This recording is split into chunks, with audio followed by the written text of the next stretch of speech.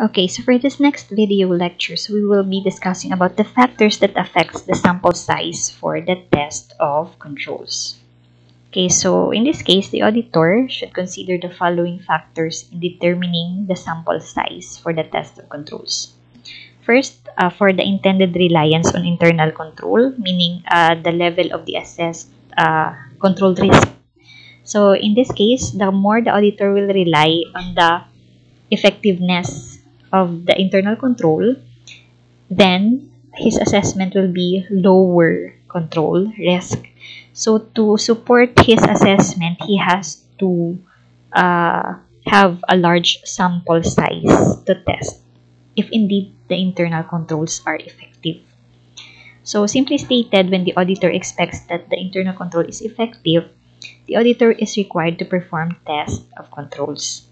Okay, but if he assessed, for example, if he assessed the internal control as ineffective, then internal test of control is not performed anymore. Okay, but in this case, since the auditor relies on the internal control, so he has to perform test of controls. So with that, greater reliance to the internal controls, so the auditor needs greater extent of tests to determine its efficient or effectiveness. Okay, so meaning sample size should be increased to support his assessment. What about for tolerable deviation rate? So in this case, this refers to the rate of deviation, okay, from the internal control that is set by the auditor, okay, and in which he seeks to obtain appropriate level of assurance that deviations will not exceed the actual rate of deviation in the population. So this is to, of course, minimize the sampling risk.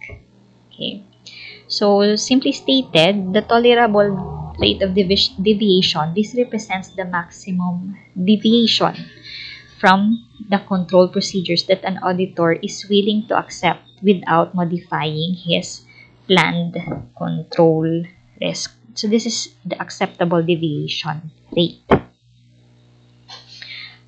So therefore, the higher the tolerable rate of deviation, smaller sample size needs to be tested. Because in this case, since tolerable rate, tolerable meaning acceptable deviation is higher, so there is greater room for acceptable deviations if there is. So in this case, the auditor will just use lesser or smaller sample size. Okay, whereas if the tolerable deviation rate is low, then sample size should increase, okay, to determine if there are more deviations in the sample that represents the population. Okay, what about for unexpected or expected population deviation rate?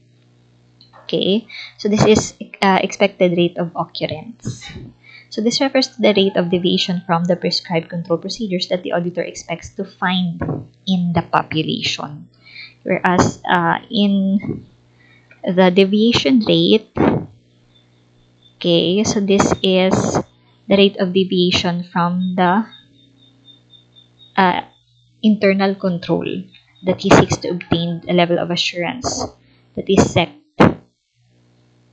and this should not exceed the actual rate of deviation. So that is the difference between the two. Okay, so under this expected rate of occurrence, ordinarily, the expected population deviation rate is determined by referencing to prior year's deviation. So this is how it is done. And of course, this will need to be adjusted for current year's changes in the control procedure. So the higher the expected rate of deviation of the population that needs to be tested, the larger, okay, the sample size should be. Okay, to make a reasonable estimate of the actual or true rate of deviation. That's why larger samples is needed. If the expected deviation rate, however, exceeds the tolerable deviation rates, then test of controls need not to be performed, because in this case it seems to be that the internal controls is not effective, so no more test of controls should be performed by the auditor. Okay, so what about for the auditors require confidence level and acceptable risk of assessing risk too low?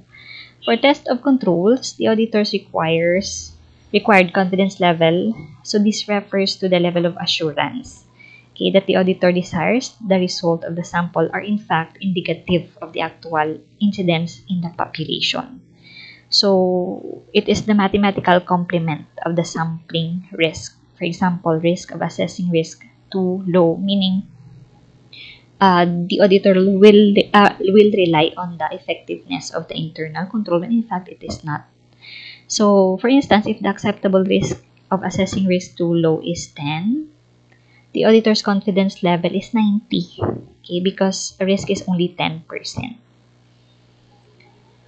So an increase in the auditor's required confidence will result to an increase in the sample size, okay, because again we are talking about test of controls. This is to determine, okay, if indeed it is effective or not.